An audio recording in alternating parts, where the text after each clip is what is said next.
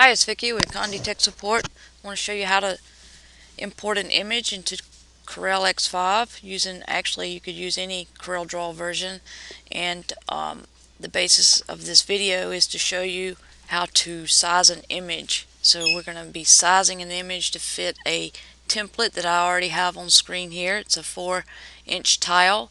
I've added 0.125 for bleed area, so it's approximately 4.125 an exact square. So I'm going to import an image, and then I'm going to show you how to size it for a template using your tools within the CorelDRAW. This would work again for all CorelDRAW versions for sizing image and importing into a template here. So first thing I want to do is click on File, and with CorelDRAW you have to import, not open. And I'm going to select an image from within my image folder, and we're just going to find something here, and we're going to import.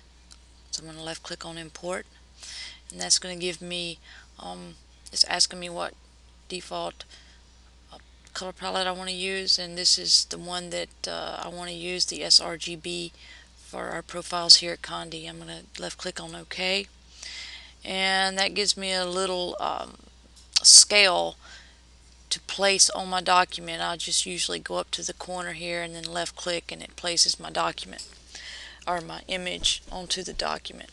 So what I have here is a large image. Obviously it's larger than my tile, and you can see my sizes here, and this is where I want to get into showing you how to size and where to go to size your image.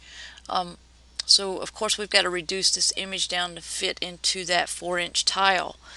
So looking at the sizes here, we have 11.111 by 8.333. So to make this image work, first thing I want to do is bring the size down to a something that I can work with. So if you see this little lock ratio here, I want to lock that, because if I don't, then when I start sizing, it's going to distort the image. It's going to stretch it one way or the other, and I want to keep this image in proportion as best I can so that I can work with it. So I'm going to left click here, and that's going to close the lock where you can see here it's closed. And I'm going to start sizing this image so that when I change the size for one dimension, I've changed the size for all. So I'm going to start with the smallest end, and I'm just going to type 4.125 and click enter, and that brings my image down to a size that I can start working with. Now this area here, the template, is 4.125, so we're going to have to crop the image a little bit, and that means we're going to lose a little bit of the image. So I'm going to use my crop tool, and I'm just going to draw a square, because I'm going to size the square and it's not going to matter. I'm going to blow this up just a little bit so we can see it better. And you can see my border here for the crop tool. This is where it would be cropped at should I finish editing now. But what I want to do is try to get this squared in, and I'm going to click and left click and hold to drag this to a place where I can start working with it. And as you can see,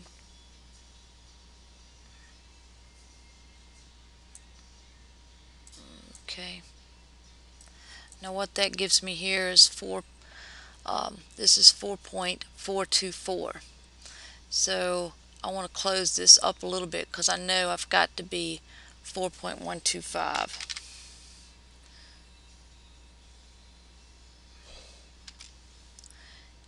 And now I can just kind of slide this over. And that's about got everything in. And just double click to close it.